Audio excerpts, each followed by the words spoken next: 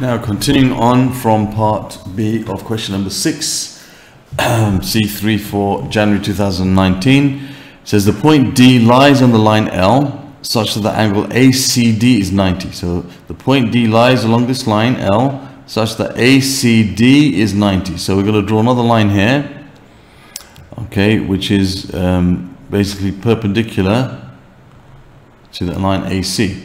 So D is on the line L, so D must be on this line L, okay, but it is on the line L such that the angle between AC and CD is 90. So that angle has to be 90 degrees here.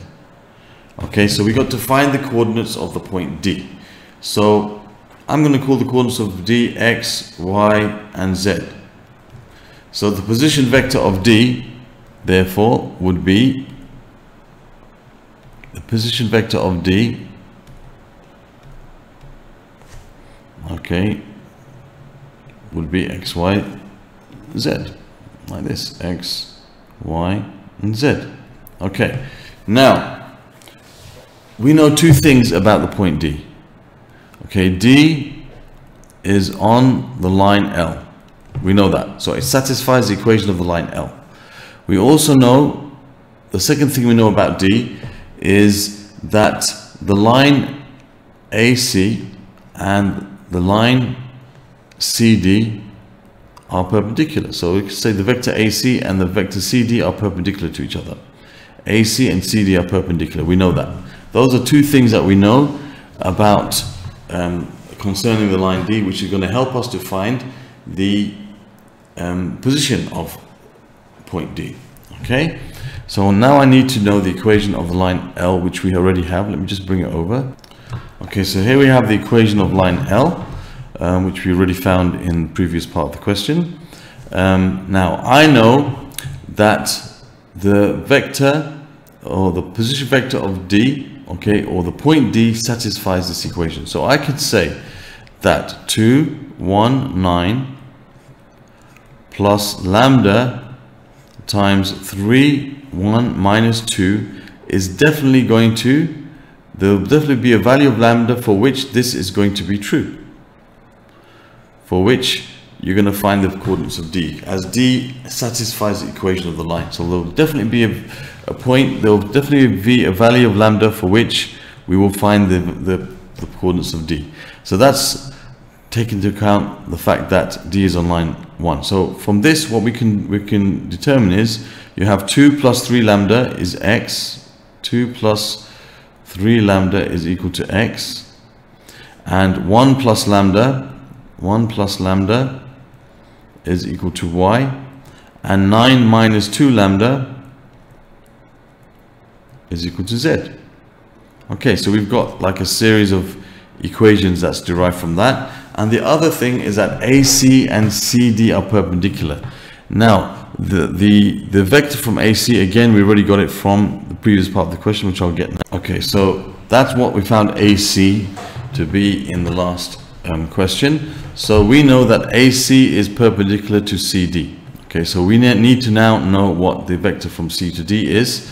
Well, the vector from C to D, you've got O to C, like if you have O here, if you have O here, and you have C there, and you have D there, then we can just make a little diagram just to illustrate. You should be familiar with this by now, but we want to find the vector from C to D.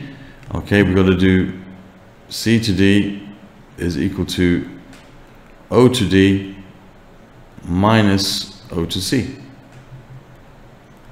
Right? C to D minus OC plus OD, OD minus OC. Now O to D is the vector X, Y, Z, and O to C is the vector, again we need it from the last page, let's quickly get it now. O to C is the vector 4 minus 3, 3, 4 minus 3, 3.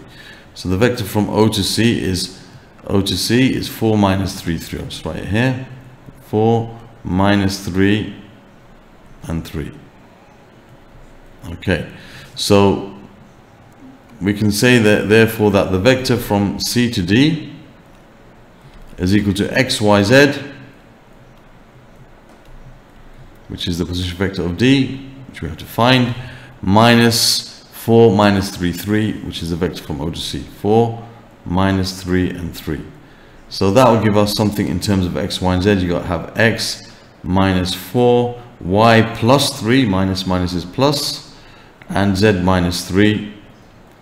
Okay, and I know that AC and CD are perpendicular. Now when two vectors are perpendicular, okay, then the dot product is 0. So A dot B is equal to 0 when A is perpendicular to B.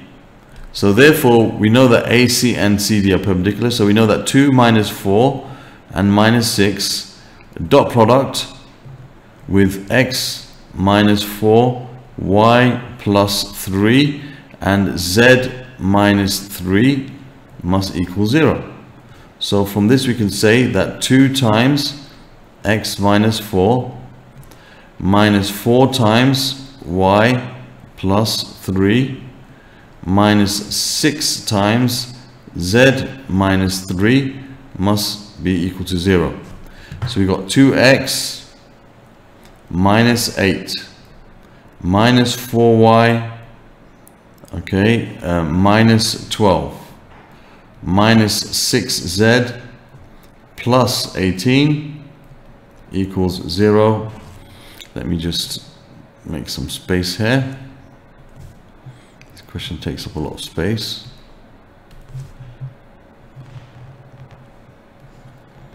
Okay, so now we've got an equation which we can simplify. So you've got 2x minus 4y minus 6z, 2x minus 4y minus 6z is equal to, you got minus 20 plus 18, that's minus 2. So when we add minus to both sides, you get plus 2. So 2x minus 4y minus 6z minus 18 minus 20 plus 18 minus 2, add 2 to both sides. Okay, so now we're almost there. What I can do is I can take these 3 and I can substitute them into here. So I can write, instead of x, 2 plus 3 lambda. So I have 2 times 2 plus 3 lambda. Okay, minus 4 times, and instead of y I can write 1 plus lambda. Okay, minus 6 times, and instead of z I can write 9 minus 2 lambda. And that has to equal 2. So now I can find lambda, and once I've found lambda, I'm almost home and dry. So 4 plus 6 lambda minus 4 minus 4 lambda minus 6 nines are 54 plus 12 lambda. You've got to be really careful with these questions with your signs. One little slip up and you messed up.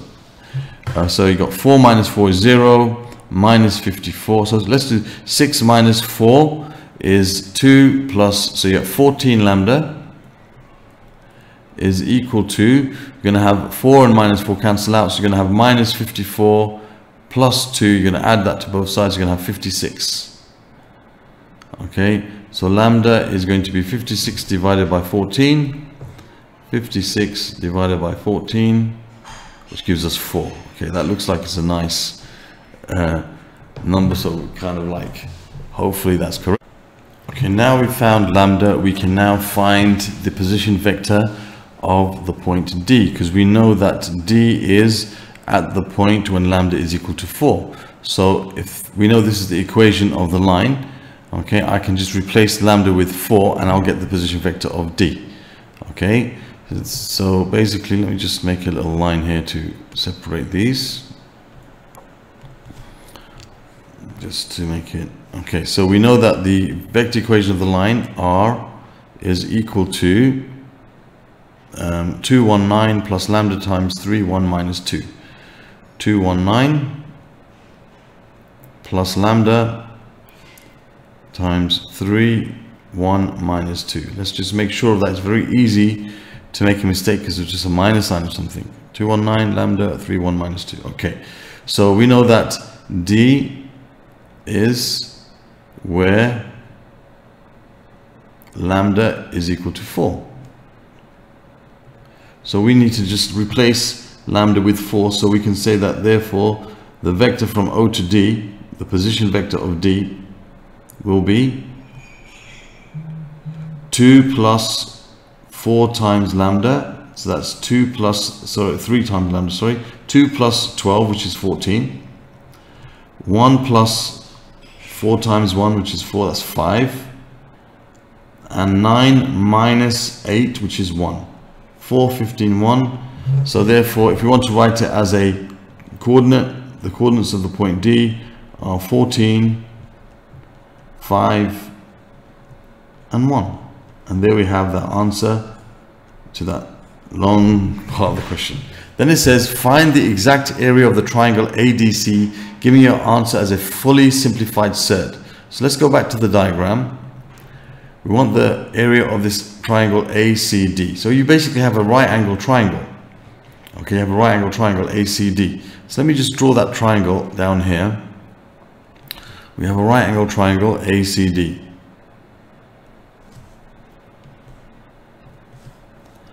Okay. Something like this. Okay, just say that's A, that's C, that's D. So that's A, that's C, and that's D, and it's a right angle triangle. So basically the area of this triangle will be given by a half times the magnitude of the vector AC times the magnitude of the vector AD. Simple as that.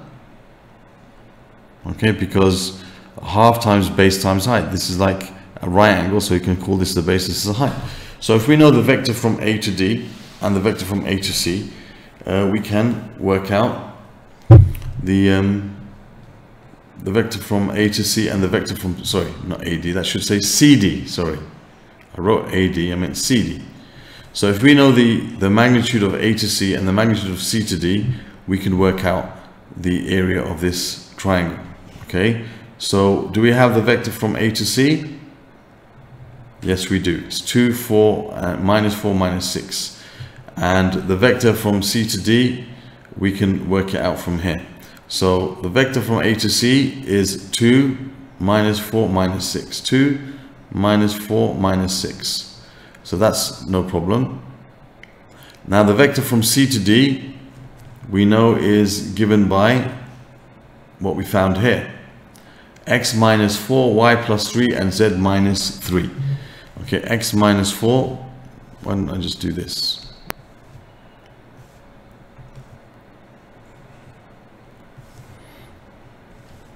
Okay. It's going to come out huge. Let's just, oopsie daisy. Let's just take this and bring it down to where we need it. Okay, so this is the vector from C to D that we worked out in terms of X, Y, and Z. And now we know what X, Y, and Z are, we're right. So that's the vector from A to, that's the vector from C to D. All right. So, yeah, so 4, 3 minus 3. So that was, would that be the vector from C to D? I guess we could work out what X, Y, and Z are. 1 second. So X is going to be 2 plus 12, 14. So that's 14 minus 4, which is 10. So you're going to have 10. And Y is going to be 5. So that's 5 plus 3 is, yeah, so it's the same as that. 5 plus 3 is 8. And Z is basically 1, which is going to be minus 2. 10, 8, and minus 2. That's the vector from C to D. Yeah. 9 minus 8, yeah, that's right. Okay, good. So now we know that's a vector from C to D, so we can find the magnitudes of these vectors. So the area is going to be a half times the magnitude of A to C, which is going to be the square root of, you're going to have 4 plus 16 plus 36. Okay, 4 plus that's going to be 56, as we found earlier. times the magnitude of c to d, which is 164 plus 4, 168. Okay, that's 100 plus 64 plus 4. Okay, so we can just stick that in our calculator if we wish and get the answer.